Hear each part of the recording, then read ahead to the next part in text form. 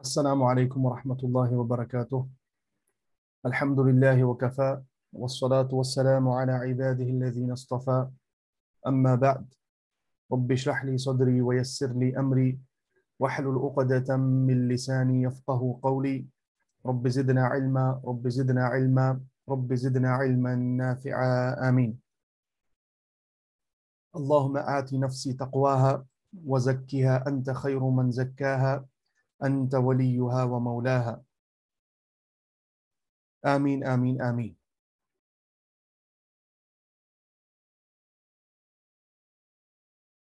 We were discussing about the third principle,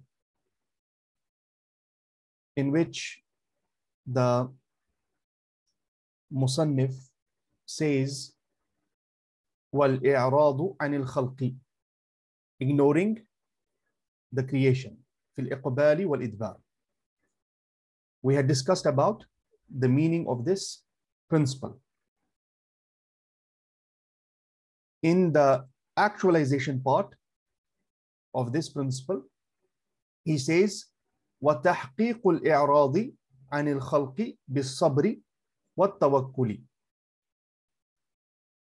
This i'rad, ignoring the khalq, is actualized by sabr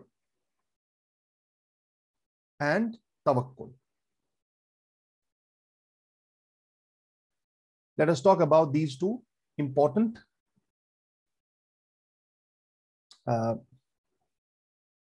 foundations to actualize i'rad from the khalq. The first is as-sabr.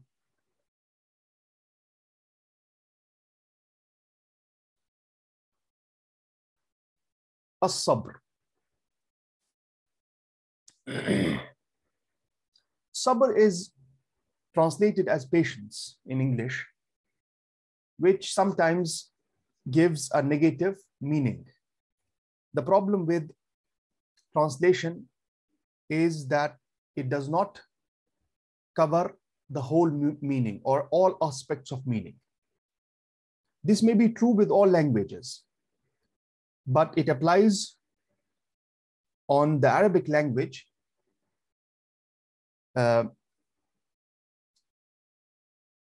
from all aspects, because Arabic is awsa'ul lughat. It is the most vast from the languages. For this reason, Imam al-Shafi'i rahimahullah, he says in al-Risala that la yuhitu biha illa nabi. No one can encompass whole Arabic, understand it in its entirety, except the Prophet. Such is the nature of Arabic language. And the majority of the concepts in the book of Allah subhanahu wa ta'ala have been narrated as terms. So we may have a word in Arabic which has linguistic meaning, a meaning in language. We call it al-Haqiqah al-Lughawiyya. It has a linguistic reality. It may also be profound, because a word may carry different aspects of meaning. But most of the words which appear in the book of Allah subhanahu wa ta'ala or sunnah of the Prophet sallallahu alaihi wasallam, they carry al-haqa'iq al-shar'iyyah, the sharia realities. So these words are not only words which have a particular linguistic meaning, but they are also terms. These words connote concepts. So it is very difficult to understand these concepts in a different language, to appreciate all aspects of the meaning, or to appreciate the intended meaning of Allah. Because a word may have many meanings, but Allah subhanahu wa ta'ala in a particular place wants to emphasize a particular meaning. So the intended meaning is, if the word has 5 meanings, the intended meaning is number 3, for example. It is almost impossible to reach the intended meaning or to understand all aspects of the meaning in the translation. This is a very important mas'ala. And one of the reasons for our downfall as a civilization, the Ummah, is that we are disconnected from the language of Islam, Arabic. We are not able to understand, at least the majority of the Ummah, even Arabs, they don't understand the language of the Arab, the language of the Quran, the Fusha. So we are taking the understanding of our religion, which is the foundation for our revival, from the translations, and it hampers the meaning. For this reason, some scholars in the revivalist project of the Ummah, there can be different areas where we have to work for the revival of the Ummah: political, economic, spiritual, all aspects. He envisioned that from the main revivalist projects of the Ummah should be understanding the terminology of Islam. Al-Mustalahat, or Ilmul Mustalah, the science of terminology, because we're disconnected with the terminology of Islam. And the main reason is not understanding the language. The word which connotes our religion, al-Islam itself, there is a lot of confusion in understanding it. You will hear some people saying Islam means peace. And the word peace has a particular meaning in English or in the Western civilization, peace. It is usually used as an opposite of war, right? So when we say, Allahumma anta salam, oh Allah, because Islam is derived from salam, salima, yaslamu, to attain peace. We say, oh Allah, you are salam, you are peace. Same applies on all terms. And some of these terms, they are used by common Muslims every day. Like haya, al-haya'u min al-iman. Haya is part of iman. How do we translate it? We cannot say shame, modesty. Modesty is the best word which we are using now, but how do we translate it? We have a hadith in which the Prophet ﷺ said, Inna Allah hayyun kareem. Indeed, Allah subhanahu wa ta'ala is hayy, full of haya. So do we say Allah is full of shame or modesty? Na'udhu billah. Haya is a concept. So these, some of the revivalist scholars, like there is a Moroccan scholar, Shaykh Shahid Boushikhi. You may not have heard this name before, but he is, some of these scholars, they are not famous because they are not motivational speakers and they don't produce general stuff for the Ummah, and they are working on producing intellectual stuff. For this reason, they are only famous between scholars and students of knowledge. Dr. Shaykh Shahid Boushikhi from Morocco. He worked on, and he has produced some good works in it. Ilmul Mustalah, or we can say he propounded a field of knowledge, which is new. It is old and new at the same time. Ilmul Mustalah, the ilm of terminology, understanding the terminology. We know the famous revivalist who worked in understanding the social sciences, Dr. Ismail Raji al-Faruqi. He was a Palestinian and then he studied in America. He became a professor there. He was well versed in Western thought and philosophy. And he gave the concept of Islamization of knowledge. Islamization of knowledge. And by knowledge, he particularly meant social sciences. He has written a beautiful treatise. It's brief. You can find it, I think, online if you Google. Its name is Towards Islamic English. And what does it mean? Towards Islamic English. He explained the importance of understanding the terminology of Islam in its original language. Okay, so he said we should not translate these terms, but rather we should transliterate them. Yani we should introduce these terms in the original Arabic in English. And in the footnote, we may explain it because it requires explanation. So haya will remain haya, sabr will remain sabr, tawakkul will remain tawakkul, and this is a good way of Islamizing different cultures and language also. There are some aspects which are already Islamized. For example, you will see non-Arabs using, and these words have entered our local languages as well. You will see people using shukur, sabr, alhamdulillah, right? How are you, akhi? How are you, ukhti? Akhi, ukhti.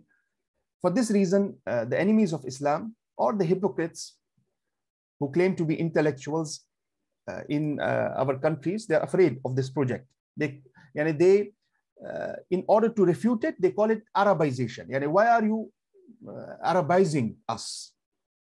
But there may be some aspects of Arab culture. We may take it, we may leave it. It's not a problem. But Islamization is a very important project. Okay. So one of the main reasons of misunderstanding or poor understanding, even application, because understanding leads to application. If understanding is poor, application will be faulty. If understanding is profound, application will be good. One of the main reasons is not understanding these terms and not understanding Islam in its original language. Okay. So sabr, when we translate it as patience, it may have a negative connotation. Whatever happens, whatever conditions we face, whatever hardship we endure, we have to be passive. Negative meaning. But if you go to the original sources, to the Book of Allah, to even the meaning of sabr in original Arabic, you will find it completely different. For this reason, Allah has used different forms of, or different verbal forms of sabr, like istibar, musabara, istibar, musabara, perseverance, steadfastness, facing the life with positive outlook, enduring the hardship. Okay. For example, and this has been used usually with in difficult conditions, like jihad, for example. Jihad, fighting in the path of Allah subhanahu wa ta'ala. So basically in jihad, you're not passive, you're active, or you're proactive. You're fighting for the sake of Allah. And you're not, the negative meaning of sabr, patience, does not apply here. But rather, the meanings of perseverance, steadfastness, facing the enemy, remaining steadfast, these meanings apply. For example, in Surah Al-Imran, the last ayah, ayah 200, Allah subhanahu wa ta'ala says, Ya ayyuhalladhina amanu isbiru. Oh, those who have believed, observe patience. So sabr, this comes from sabr. Wasabiru, again comes from sabr, but this is a different verbal form. Wasabiru, warabitu, wattaqullaha la'allakum tuflihun. Oh, you who have believed, persevere and endure and remain stationed and fear Allah, that you may be successful. So perseverance, endurance, remaining stationed means don't run away from the battlefield. Now, if you reflect on these meanings of sabr, you will see quwwah. You will not see negative connotation, like which appears in Christianity, for example. If someone hits you on one side of the face, you present to him the other side. No. Okay, so this was briefly about the methodological aspect, manhajiyah. We should correct our manhajiyah. We should correct our modes of thought, how we think, how we use the language, the terminology. This is very important. Most of us are taking our deen in a different language. It has its problems. It has its restrictions. Okay. So how do we define sabr? We will not go into the linguistic meaning. We are not discussing linguistic aspects. we're particularly focusing on the meanings of these terms from the perspective of Tasawwuf. So we're focusing on that. The scholars, they say, sabr is habsun nafsi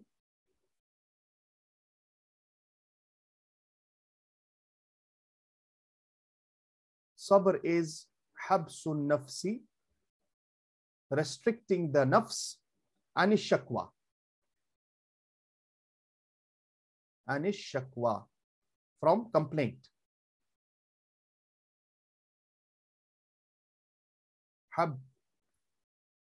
Habsun nafsi, anish shakwa.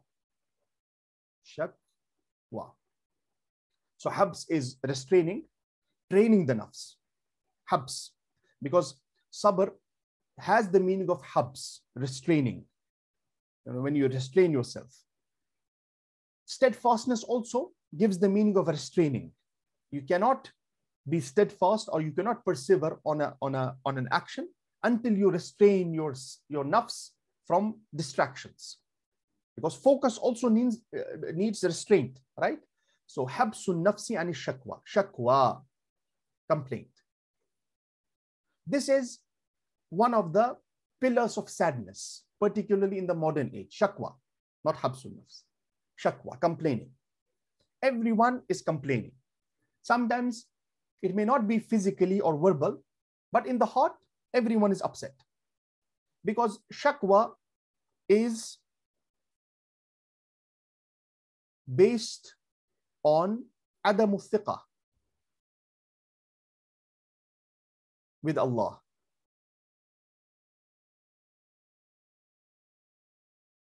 Absence of trust deficit with Allah subhanahu wa ta'ala. And adamu thiqah is based on al-jahl, about Allah, ignorance. When a person is ignorant about Allah, for example, when a person does not know, because in Islam, it is not the only obligation or one of the foundations is, of course, understanding Allah subhanahu wa ta'ala. La ilaha illallah is the foundation of our religion. Or if we can summarize our religion in one word, we can say our religion stands for unity of truth and unity of God. Oneness, tawheed. Everyone knows this. But it is not only about knowing that there is a God who has created us and he is running the affairs of this universe and he is one, full stop. It is more about understanding that God, or it's more about gaining knowledge about Godhood.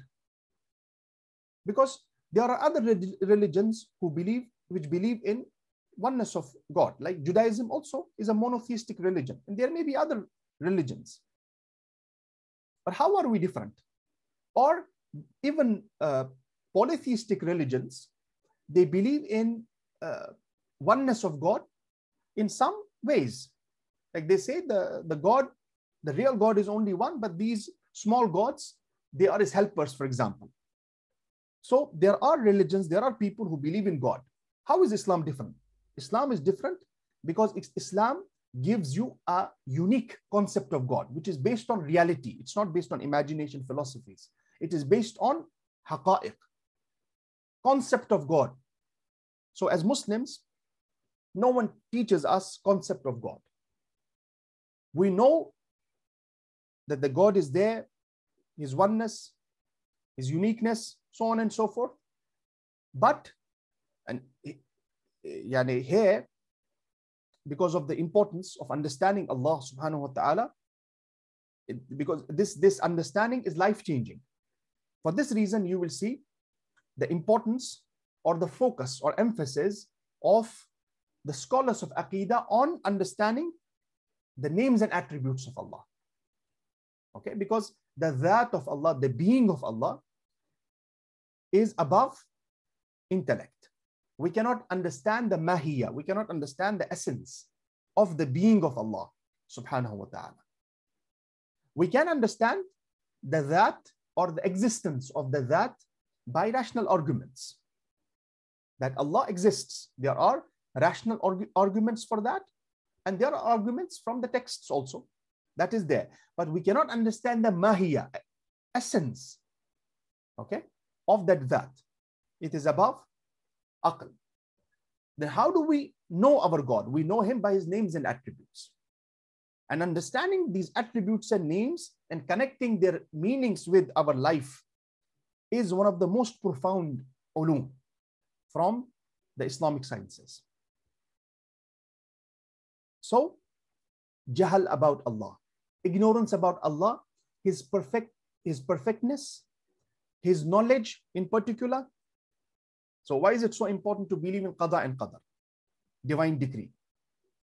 From the 6 pillars of Iman, the last pillar is belief in qada and qadar, divine decree. Divine decree is what? Divine decree is about the perfection of knowledge. Knowledge of Allah, ilm of Allah subhanahu wa ta'ala is perfect. Allah subhanahu wa ta'ala does not commit mistakes. We may take a decision based on our knowledge, but after a while, when this decision leads to evil consequences, we may regret. We may revisit our knowledge because our knowledge is limited. We may decide about a thing based on our knowledge, but the knowledge of Allah subhanahu wa ta'ala is perfect. He does not commit mistakes. So when we are ignorant about the knowledge of Allah, about the perfect nature of Allah, it leads to adamu thiqah, absence of trust with Allah. We can understand it with simple examples. For example, when a person has sickness, he goes to the doctor because he believes in his ilm, in his knowledge. He knows that this person is a specialist in this field and he will give me good advice. And this knowledge leads to thiqah in him, trust in him. He trusts the doctor. The doctor tells him, you need a surgery and you may die in that surgery. Before we operate you, you have to sign documents that I will not take any responsibility. The patient says, okay, agrees on everything. And this is hardship, he may die. And even if he succeeds, he may have to face a lot of hardship, pain.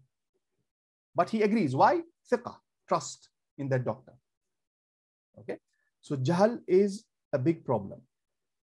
Jahal about Allah. Particularly ignorance about what is coming from Allah for us in our life.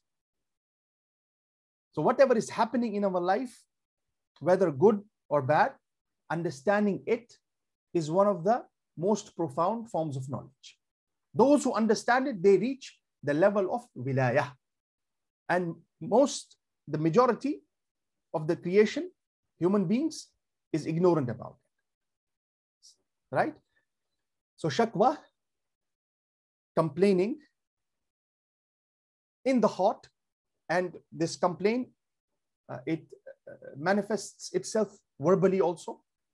And in action, it is based on absence of trust with Allah, and absence of trust with Allah is based on jahl, ignorance about Allah. For this reason, it is very important to understand the sunan of Allah, the divine patterns of Allah, with human beings, with nations. So for a human being, personally, it's important to understand. But those who are involved in creating a change in the ummah, activists working for revival in the ummah, one of the main ulum they must master, and this is Quranic, pure Quranic ilm, is understanding the sunan of Allah, understanding the divine patterns of Allah with nations. And this is very helpful in understanding history, or the knowledge of history must be combined. And we're talking about Muslim history and also human history. It must be connected with the divine patterns of Allah, about which Allah subhanahu wa ta'ala said, You will not find any change, tabdeel, in divine patterns of Allah. You will not even find slightest change in the divine patterns of Allah. Tahweel. Very important. Okay. For this reason, the scholars, they say, as-sabru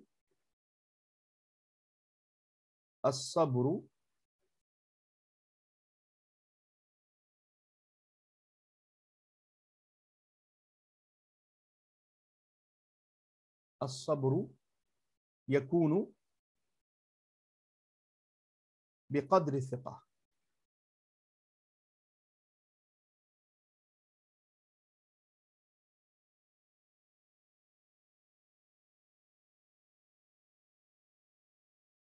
Sometimes this pen gives hard time. It's not easy to write. الثقة بقدر الثقة. Okay. الصبر يكون, sabr will be according to the trust, according to the level of the trust. So sabr will be according to the trust. If the trust with Allah is strong, sabr will be strong. If the trust is weak, sabr will be weak. And they say, وَبِ قَدْرِ الْيَأْسِ تكون المشقة. تكون المشقة. And according to the yes, which is opposite of thiqah,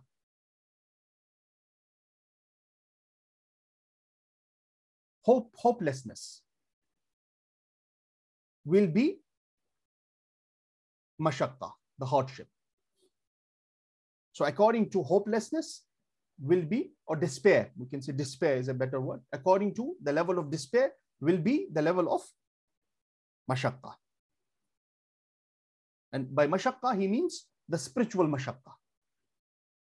The hardship in the heart, the pain, the lack of tranquility, lack of happiness, sadness, lack of satisfaction is because of despair or because of the absence of trust with Allah subhanahu wa ta'ala.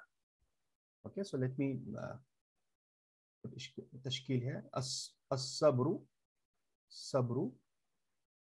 yakunu bi qadri thiqah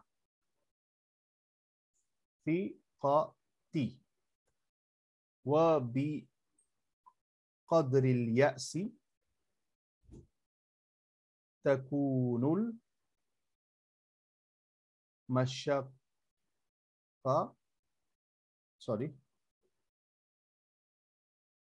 Mashaqqatu. Mashaqqa is hardship, difficulty, but he is referring to the mashaqqa of the heart. Because everyone in our times is in mashaqqa inside. He's not happy. Happiness cannot be bought by money, by material blessings. Always remember this. This is a golden qaida in Tasawwuf. Happiness is, the real happiness is the happiness of the nafs. If your nafs is in iztirab, the material blessings can never buy you happiness. You have to, in order to gain this happiness, attain sa'ada, you have to change your inner self. Okay? This is very important. And some ignorant people who don't know anything from ma'arif, from ulum, from zahir about batin, they say this has been created to delude poor people. Now, when we say that the rich, they don't have itminan, they don't have tranquility of the heart. And this has been, this principle has been created to make a fool out of poor people or to delude them. But this is not true. This is not true. But it also does not mean that all rich people, they will be sad inside. They will not have tranquility. There are some rich people who are good, who are pious. Okay, so we are not talking about the zahir. The discussion is about the batin. Okay, so some scholars, they summarize sabr into 3 types. They say, they use 3 terms for that. Number 1 is as-sabru or at-tasabburu, tasabbur. At-tasabburu. Tasabbur, which is as-sabru, because these are all types of sabr. So sabr is a common meaning between them. As-sabru lillah. As-sabru. Sabr for Allah. What does it mean? Sabr for Allah means tahammulul mashaqi wa tajarru'ul ghusas fi thabat. It means enduring the difficulty and hardship of al-thabat.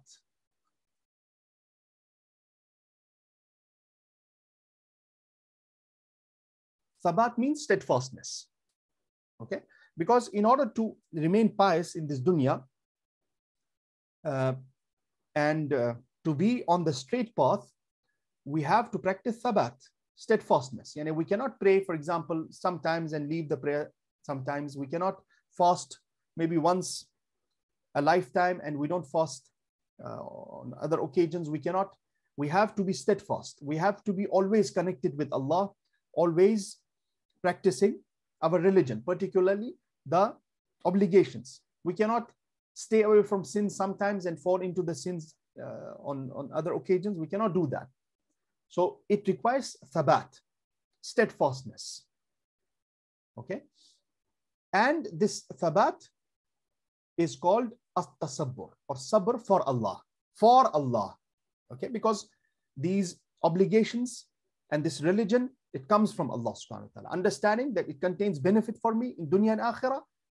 And whatever Allah subhanahu wa ta'ala has prohibited, it contains harm for us in dunya and akhirah. Whether we understand it or we don't understand it. So, even in worldly matters, we cannot reach our goals without mashaqqa. In worldly matters, people take more mashaqqa. They endure more hardship when we compare with the religion. We are talking about Muslims in particular.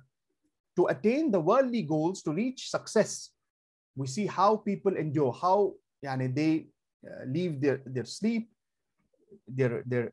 some people, they ignore their families for money, they leave everything. This is thabat, but wrong thabat, basically. But the thabat is there, the steadfastness is there. So even worldly goals cannot be achieved without thabat. What about the goals of akhirah? So this is as-sabru lillah. The mashaqqa will always be there. Sacrifice will always be there. Without enduring this hardship and mashaqqa and sacrifice, we cannot become pious. We cannot be good Muslims. And this is the meaning of a famous hadith in which the Prophet ﷺ said, Huffatil jannatu bil makarih. Jannah has been engulfed and covered with makarih, with things which the nafs dislikes, with hardship. So the outer covering is hardship. When you cross it, you reach pure blessing. And وَحُفَّتِ النَّارُ بِالشَّهَوَاتِ. And hellfire has been covered with desires. So the outer covering is desires. When you cross it, may Allah protect us all, when a person crosses it, there is pure hardship. Without enduring this hardship and difficulty, we can never enter Jannah. We can never become true Muslims. This is a problem. Some people, they want to reach piety and practice Islam without any hardship. I don't want any hardship. Islam is easy. And they misunderstand the concept of ease in Islam. Ease is not according to our desires. Ease will be defined because the principle was given by Allah and His Messenger. They will define it. When Allah subhanahu wa ta'ala mentioned the concept of ease and adamul absence of haraj, Allah subhanahu wa ta'ala does not want difficulty with you. Allah wants to create ease for you. The Prophet sallallahu alaihi wasallam said, "Inna deena yusrun." Indeed, this religion is easy.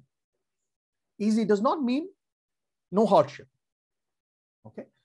For this reason, the basic concept of legal responsibility is connoted by a term which we use in Islamic legal language.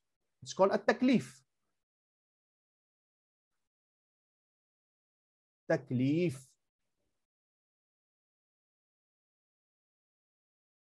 Taklif means legal responsibility. Okay, we say, for example, what is the age of taklif?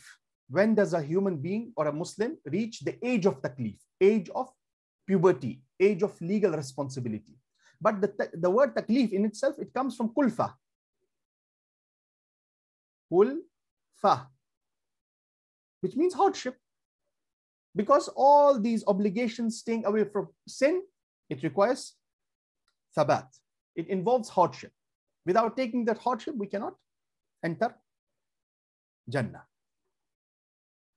So in Urdu also, taklif is kisi ko taklif dena, to harm someone, right?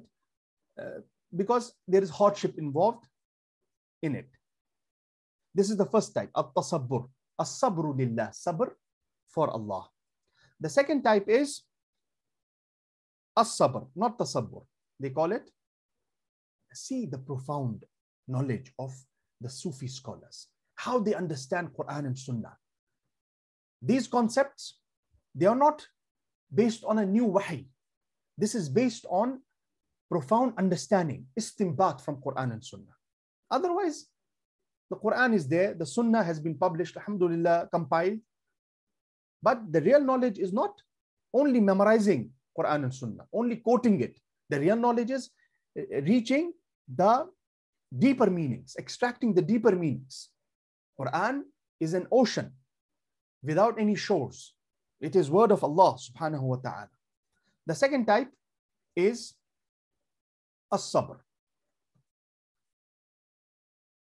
They call it, now, we should not in ignorance object to the Sufis. How are you using sabr at the second level and tasabbur in the first level?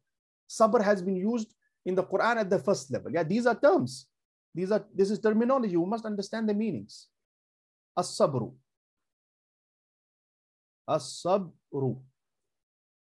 Okay. This is the second level. This is number one. This is the second level. They call it as-sabru billah. As-sabru billah. Sabr with Allah. Billahi. The first was lillahi, for Allah. This is billahi. When you are steadfast on your religion, in the beginning, for a beginner, for a mubtadi, following Islam, fulfilling the obligations, staying away from haram and sins, it contains difficulty and hardship for the nafs, because the nafs has not been tamed yet. But when you cross that level, you reach as-sabru billah, sabr with Allah. Now the obligations, fulfilling it becomes easier, and staying away from haram and sin, it also becomes easier. And you reach a level where you cannot resist an obligation, a good deed. Your nafs becomes inclined towards it. You reach a level about which the Prophet ﷺ said, Ya Bilal, arihna bis salah. Oh Bilal, give us comfort by calling to the prayer. As if we are in difficulty and hardship in dunya and in worldly affairs, we want to come out of it and seek comfort and raha in prayer. Okay. Now is the opposite. With the beginners, with us, we feel raha with dunya, with sitting with people, with speaking, with business, with going to the this is the problem. Yani, always understand the concepts in a deeper way. The worldview. Our worldview is different. Our comfort should be in our homes. Our comfort should be in the masjid. This concept of recreation, going out, outing for shopping. I'm bored in my home. I don't feel good. I want to go out for a picnic, which is halal, which is permissible. But the concept itself is alien to Islam or Islamic civilization. You will never see Sahaba going to picnics and outing for raha. You know, why do we? This concept of recreation is based on the problem which we are facing in the routine. The routine which we are following now, we are living in a system based on the Western civilization. It has created a lot of mental fatigue. People are not happy.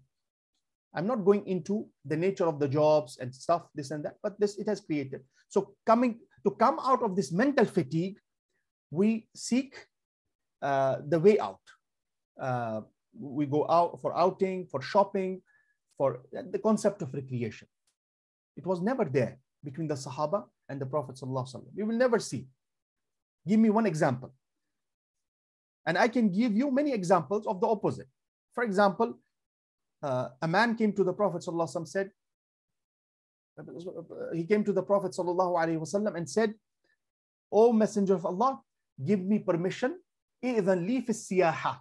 Give me permission of tourism. If we translate it in this concept of tourism, and there are other evils connected with it. You know, tourism means alcohol. Tourism means zina. And this is intrinsic to it. It means fasad, evil.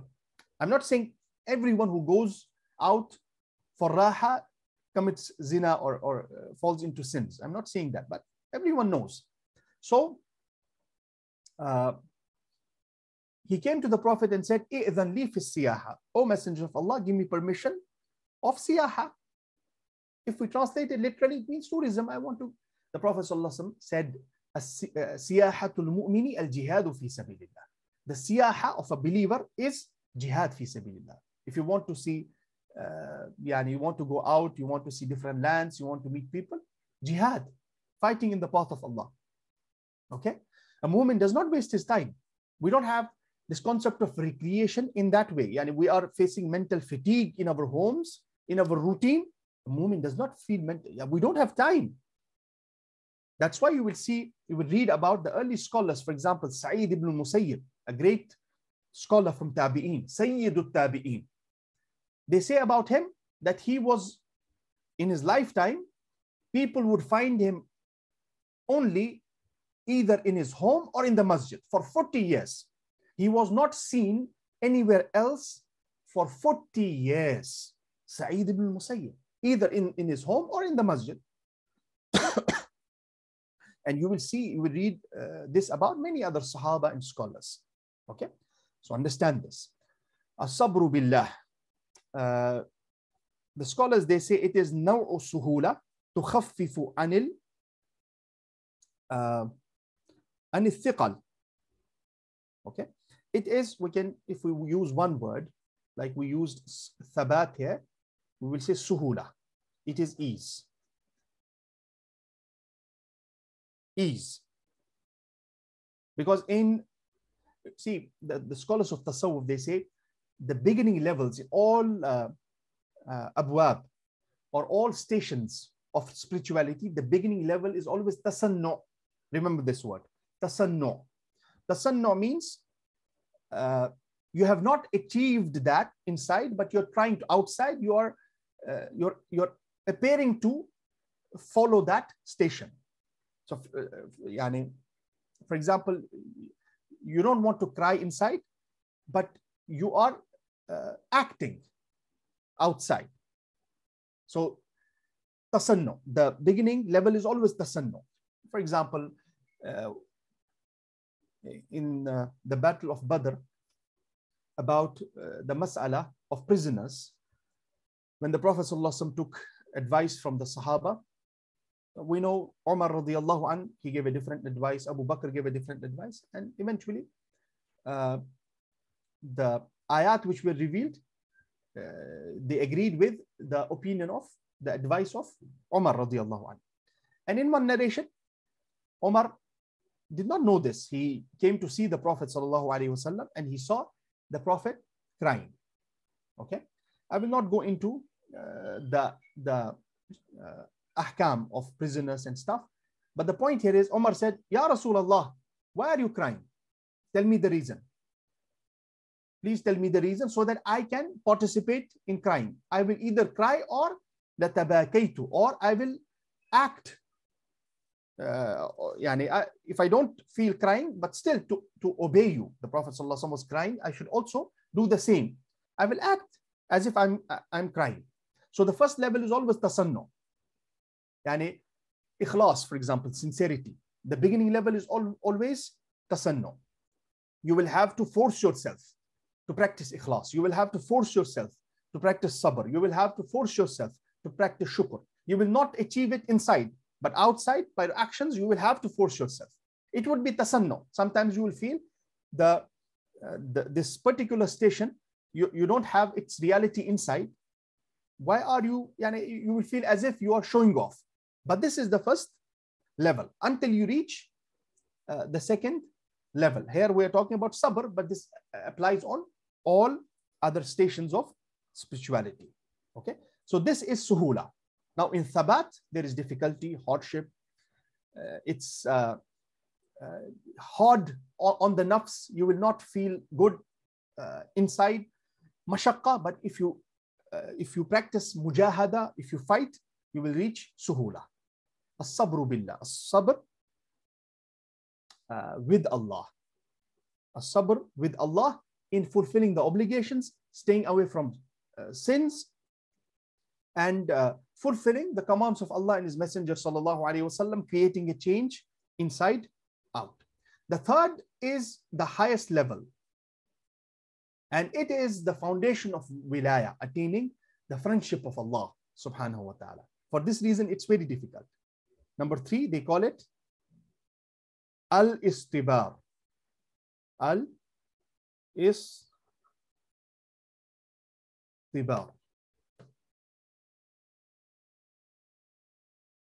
And how do they explain it?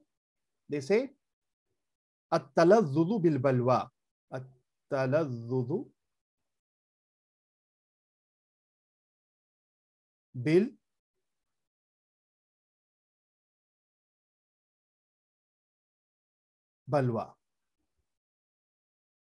At-talazzudhu bil-balwa.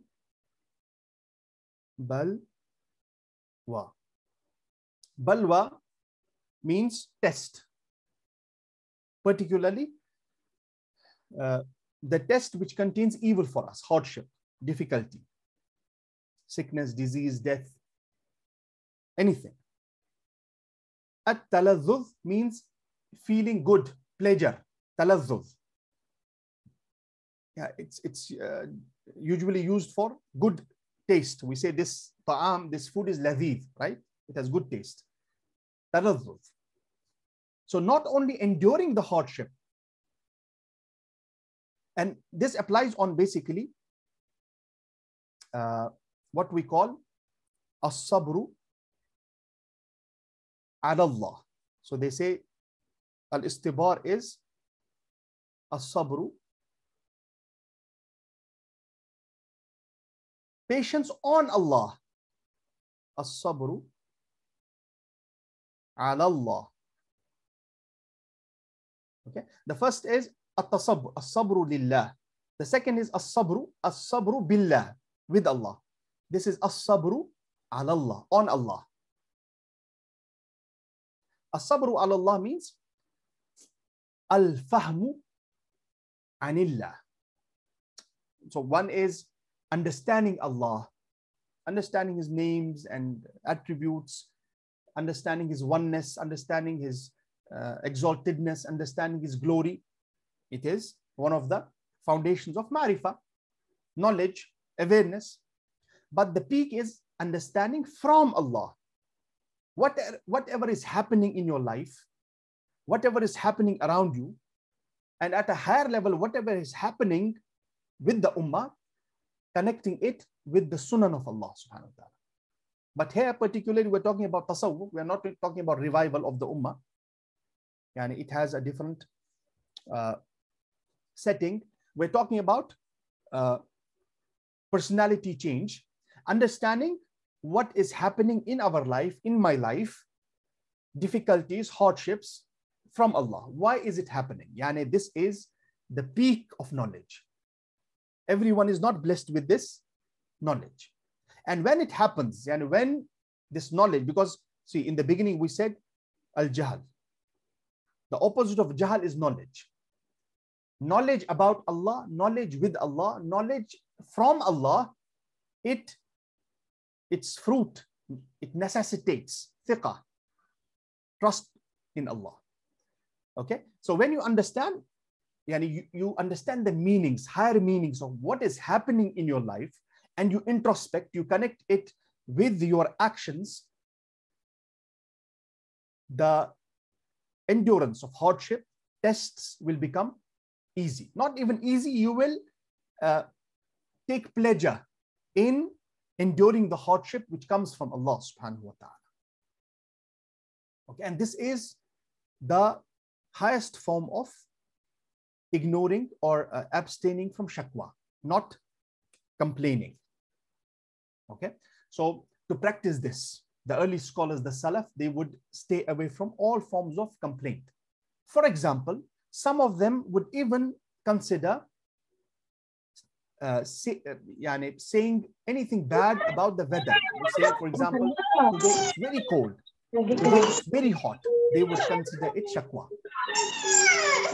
We're not talking about haram, makruh. We're not talking about rulings. Forget about fiqh. This is not fiqh. This is tasawwuf.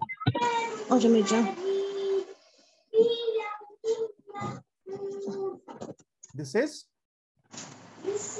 tasawwuf. So it has its own principles.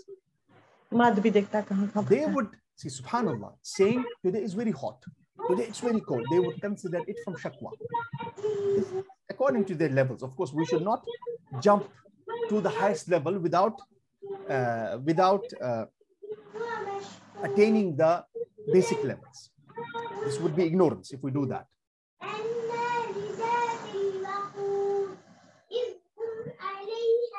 Okay.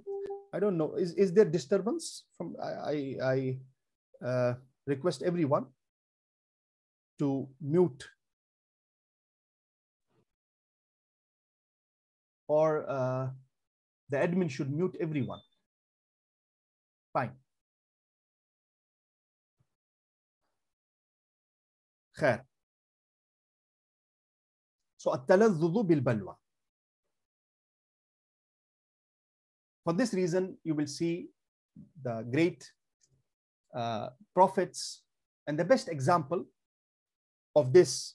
All prophets are the best examples of all stations of spirituality.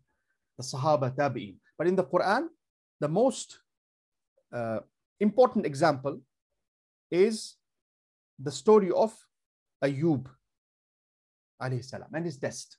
And he was tested by with a sickness, and Allah subhanahu wa ta'ala has narrated his story so that we can take the best benefits from it. In some surahs, for example, in Surah al-Anbiya, Surah Sad. Okay, he was tested with a disease or sickness, a skin disease, as has come in the narrations. For example, in Surah al-Anbiya, Allah subhanahu wa ta'ala says, "A'udhu billahi minash shaitanir rajim. وَأَيُّوبَ إِذْ نَادَى رَبَّهُ أَنِّي مَسَّنِيَ الضُّرُّ وَأَنْتَ أَرْحَمُ الرَّاحِمِينَ." And remember Ayub alayhi salam. Mention Ayub when he called to his Lord. He said, "Indeed, adversity has touched me, and you are the most merciful of the merciful." فَاسْتَجَبْنَا لَهُ فَكَشَفْنَا مَا بِهِ مِنْ ضُرٍّ وآتيناه أهله ومثلهم معهم رحمة من عندنا وذكرى للعابدين. So we responded to him and removed what afflicted him of adversity, and we gave him back his family and the like thereof, and with them as mercy from us and a reminder for the worshippers of Allah. This is Surah Al-Anbiya, ayah 83 and 84. In Surah Sad, Allah subhanahu wa ta'ala mentions him again. Allah subhanahu wa ta'ala says, وَاذْكُرْ عَبْدَنَا أَيُّوبَ إِذْ نَادَى رَبَّهُ أَنِّي مَسَّنِيَ الشَّيْطَانُ بِنُصْبٍ وَعَذَابٍ أُرْقُضْ بِرِجْلِكَ هَذَا مُغْتَسَلٌ بَارِدٌ وَشَرَابٌ. And remember our servant Ayub, when he called to his Lord, indeed shaitan has touched me with hardship and torment. See, adab of the Anbiya. Everything, whatever happens, it happens by the will of Allah. He did not say, oh Allah, you have touched me with hardship. Whatever happens, it happens by the permission and will of Allah. But only good is attributed to Allah and evil is not attributed to Allah. This is adab with Allah. So he was told, strike the ground with your foot, and this is a spring for a cool bath, and drink. And it will give you shifa. And what was the result, fruit of this perseverance, of sabr, of this great iman, ilm from Allah, thiqah, trust with Allah? Allah says, وَوَهَبْنَا لَهُ أَهْلَهُ وَمِثْلَهُمْ مَعَهُمْ رَحْمَةً مِنَّا وَذِكْرَى لِأُولِي الْأَلْبَابِ. And we granted him his family and the like number with them as mercy from us and a reminder for those of understanding. So in both ayat, Allah subhanahu wa ta'ala says, because of this great endurance, great trust with Allah, Allah gave him two blessings. Number one, rahmah, mercy of Allah, and dhikra, a reminder. Allah made him the best example for all people to come. Then Allah says, وَخُذْ بِيَدِكَ ضِغْثًا فَضْرِبْ بِهِ وَلَا تَحْنَثْ إِنَّا وَجَدْنَاهُ صَابِرًا. SubhanAllah. See, Allah says, we found him patient. We found him a person who applied sabr in the best way. Allah is saying this, and not human being. Even if human beings say this is a pious person, a scholar gives this testimony, it is a great testimony. But when Allah says this, it's something great. Inna wajadnahu sabira ni'mal abdu innahu awwab. Now, this is what I want to reflect. We should reflect on. I want to emphasize here, awwab, the quality of being awwab. In this hardship, difficulty, how did he attain the station of sabr, the quality of being awwab? So Allah says, we said, and take in your hand a bunch of grass and strike with it, and do not break your oath. Indeed, we found him patient, okay, and an excellent servant. Indeed, he was one repeatedly turning back to Allah. Awwab means someone who does not disconnect himself from Allah. Usually in hardship, we disconnect from Allah. Our nafs overwhelms us. We become so sad in despair that we disconnect ourselves from Allah. By despair, by lack of hope. And some others, this disconnection happens in hardship for some people, and for some others in blessing. Blessing comes to them, money, best means of transportation, best job, bank balance, all blessings. They are disconnected from Allah by this blessing, and they fall into transgression. While some others, their transgression happens in difficulty and hardship. Okay, so if you look from this angle, you will never say that being rich is a blessing and being poor is a curse. Both poverty and blessing, both poverty and richness is a test. For some people, they are doomed in richness, and some are doomed in poverty. This is a test. Okay. So this quality of awwab, Allah says, ni'mal abdu, how good as a slave he was. He was an excellent slave. Innahu awwab, because he was connected with Allah. No hardship, no difficulty distracted him. This is the level when a person feels pleasure in balwa, pleasure in hardship. Okay. And this is the rida with Allah, which is the next principle. Being pleased with Allah. And what happens is, our problem is when good comes to us, we say, Alhamdulillah. Alhamdulillah alladhi bi ni'matihi tatimmu salihat. Right? We have a new car, we write dua on it, or a new house, we say, Hadha min fadli rabbi. And this happens in our place. I don't know about other places. This is from the fadl of my Lord. I write, yani. Sometimes this car is on loan, on riba, on interest. No problem. Hadha min fadli rabbi. This is from the fadl of my Lord. But when a difficulty comes, hardship, a little bit of difficulty, forget about big tests. When difficulty happens, we forget Hadha min fadli rabbi, right? We are not even able to show small patience. The best level is being pleased with Allah in ease and hardship. But this is the highest level. This is the iman of awliya. A person can reach that level, but it requires mujahada. It requires perseverance. When in ease you say Hadha min fadli rabbi, your heart is, it's not only about verbally saying it, it's about the heart. Your heart is content, at peace when something good happens. And you are at the same peace in hardship and difficulty, in evil. And this is what the Prophet ﷺ taught us in morning and evening adhkar. Okay? Raditu billahi rabban. I'm pleased with Allah as my Lord. So this pleasure is not only in ahkam, that Allah gave me the best sharia. This pleasure is basically in what is happening in my life. Okay? So,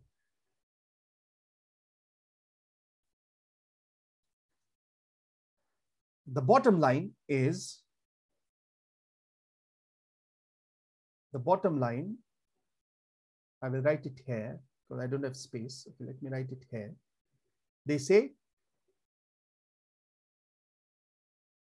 Ma sabara al-abdu ala ni'matin faqadaha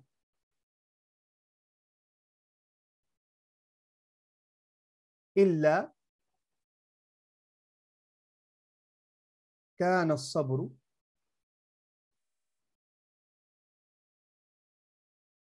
khayran lahu minha. Khayran lahu minha.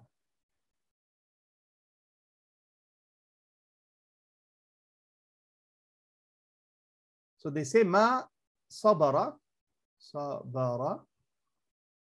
al-abdu ala ni'matin faqadaha illa kana as-sabru khayran lahu minha. No slave of Allah, if he is deprived of a ni'mah and he remains patient on that, except this sabr becomes better for him than the ni'mah itself. Okay? So what does it mean? It means that the greatest ni'mah at a higher level for those who are very near to Allah is the ni'mah of deprivation. Deprivation. Al-faqd. Deprivation. This faqd here.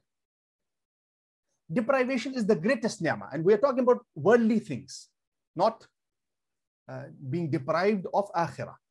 We're talking about material ni'am, material blessings. Deprivation is the best ni'mah. Okay. So we will come to shukr, inshallah, in the coming sessions. Shukr, gratitude, thankfulness. The asas of shukr, the foundation of shukr is on ma'rifatun ni'am, understanding the blessings. And most of the creation, most of the people, they are deprived of this understanding. That's why they are not able to practice shukr in the best way. Ma'rifatun ni'am. Yani some people, or the majority, restricts blessings in material blessings only. Material blessings. Without understanding the fact that the material blessings are not blessings technically. The worldly blessings, they are not pure blessings. Because the worldly blessings, they contain the impurity of this world in it. For this reason, you will see that the worldly blessings will never satisfy a human being. In this dunya, the principle for a human being, yani, with regards to satisfaction, is at-tahweel. At-tahweel. Change. Change. And this is the reason of sadness. This is the reason of sadness, or not achieving self-peace or inner peace. Tahweel. If we are living in the cities, we want to move to the villages, or we want to go out for outing. We go there, after a week, we are bored, we want to come back. We have a certain blessing. This is my dream, to achieve that blessing, to achieve this particular car. When I have that, when I fulfill my dream, after a while, I want to change. My heart is, my nafs gets bored of that blessing. I want a different car. My dream is to have an iPhone. So when I achieve it, after a while, after a week, 2 weeks, 3 weeks, I'm bored of it. I want something new, change. This is the foundation of sadness, because these blessings, they are not pure. How to understand that? Understand that when you are deprived of that blessing. You have a car, or when it gives you hardship. You are enjoying it, it's saving your time, mashallah. You love when you see this car outside your home every day. It fills you with your heart with tranquility. But sometimes when it breaks down on a highway and it gives you a difficult time, you get frustrated. You understand that this is not pure blessing. Okay. For this reason, Allah subhanahu wa ta'ala said in the Quran, and this would be the last point, Allah subhanahu wa ta'ala said about the ni'am, about the blessings of Jannah, or about the Jannah itself. لا يبغون عنها حوالا. They will never wish, the people of Jannah will never wish transfer from Jannah. They will never wish change. حوالا, tahweel.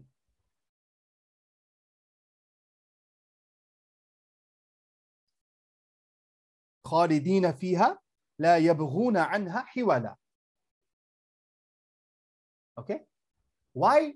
Because the blessings of Jannah are pure, and here, like in dunya, the blessing changes, their change happens, tahweel. Change happens from best to worst. When blessings get old, car gets old, house gets old. A blessing does not become new every day, it becomes old. But the change in Jannah, in the blessings of Jannah, will be the opposite of dunya. The blessing will become purer and purer every moment.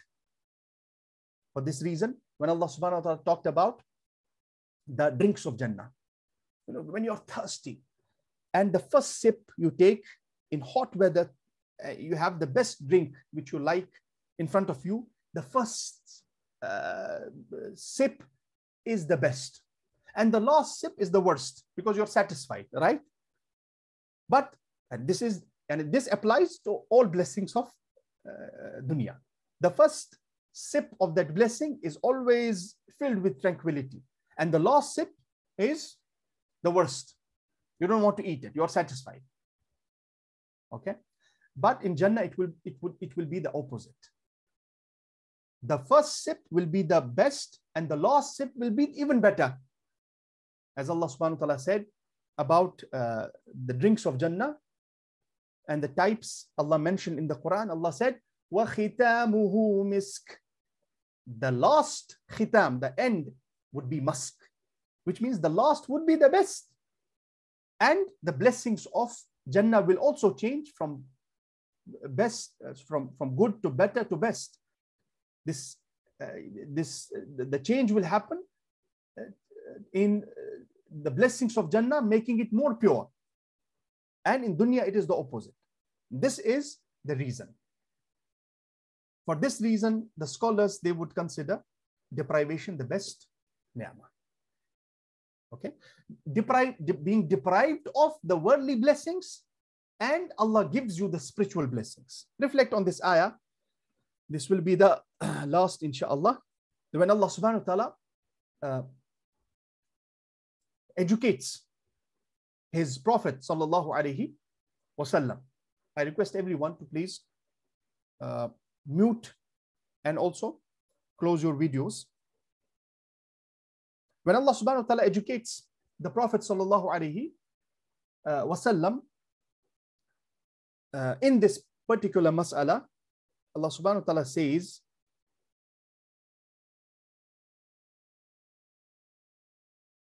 in Surah 2, to give you the ayah numbers, Allah subhanahu wa ta'ala says in Surah 2 al-Hijr, ayah 88, 87 and 88. Let me read 88 first. Allah subhanahu wa ta'ala says, educating the Prophet, لا تمدن عينيك إلى ما متعنا به أزواجا منهم ولا تحزن عليهم واخفض جناحك للمؤمنين. O Messenger of Allah, do not extend your eyes toward that by which we have given enjoyment to certain categories of the disbelievers from the worldly things. Do not extend your eyes to that, and do not grieve over them, and lower your wing to the believers. Focus on the believers, educate them, train them. Don't extend your eyes to the material blessings we have given to the disbelievers. Okay? But before this ayah, Allah subhanahu wa ta'ala mentioned the blessing which Allah gave to the Prophet sallallahu alaihi wasallam, and then compared it with the material blessings. Allah said, وَلَقَدْ آتَيْنَاكَ سَبْعًا مِنَ الْمَثَانِي وَالْقُرْآنَ الْعَظِيمِ. Subhanallah, reflect on this ayah. And we have certainly given you, O Muhammad, 7 of the often repeated verses, Surah al-Fatiha and the great Quran. Okay, so 7 verses, 7 ayat in comparison to the worldly blessings. Don't extend your eyes to the worldly blessings. We have given you 7 ayat. This is the comparison. We have deprived you of the worldly blessings for our purpose, but we have given you the best spiritual blessings. Okay. وَلَقَدْ آتَيْنَاكَ سَبْعًا مِنَ الْمَثَانِي وَالْقُرْآنَ الْعَظِيمِ لَا تَمُدَّنَّ عَيْنَيْكَ إِلَى مَا مَتَّعْنَا بِهِ أَزْوَاجًا مِّنْهُمْ وَلَا تَحْزَنْ عَلَيْهِمْ وَاخْفِضْ جَنَاحَكَ لِلْمُؤْمِنِينَ. صدق الله العظيم. We ask Allah subhanahu wa ta'ala to grant us the best ni'am of dunya and akhirah. We ask Allah subhanahu wa ta'ala to protect us from the fitan of dunya. We ask Allah subhanahu wa ta'ala to protect us from the fitan of akhirah. We ask Allah subhanahu wa ta'ala to fill our nufus with tranquility. We ask Allah subhanahu wa ta'ala to help us achieving sabr, istibar, tasabbur, all realities and all levels of sabr. We ask Allah subhanahu wa ta'ala to grant us the best of dunya and akhirah. We ask Allah subhanahu wa ta'ala to make our lives fruitful for us and for the people around us. We ask Allah subhanahu wa ta'ala to fill the lives of our families with barakah, our children with barakah and tranquility.